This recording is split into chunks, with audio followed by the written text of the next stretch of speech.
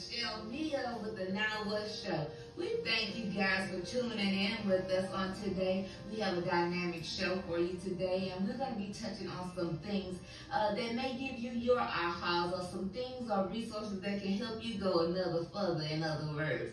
So today we're going to get started today, and our topic for today is, are you living your dreams or dreaming about living?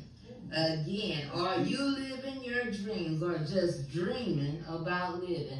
Bobby Brisker, you good about telling us what these topic matters are and where they come from. How did you even come up with that topic? I'm gonna give you the floor now. How did you come up with that topic?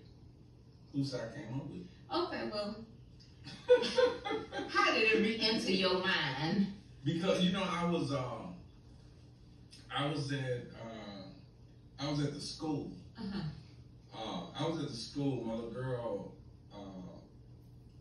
waiting for the volleyball game to get started, and I went to the school a little early because she didn't know that I was going to check on her grades at the school, and I was sitting in this lobby area because of the social distance thing, and I was sitting there with me and 3 other parents, because only 3 could go in at a time, and this lady was looking at this commercial that they kept replaying the same commercials over and over again, and she was looking at every time the one come on about Hawaii, she would jump up and then the chair, and I'm sitting there and I'm just like, what's wrong with this? I'm thinking, crazy or something. I ain't calling her crazy, but she displayed some.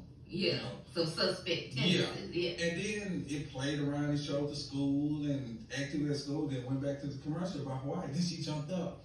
And after the 3rd time, it hit me that there are some people that's living their dream.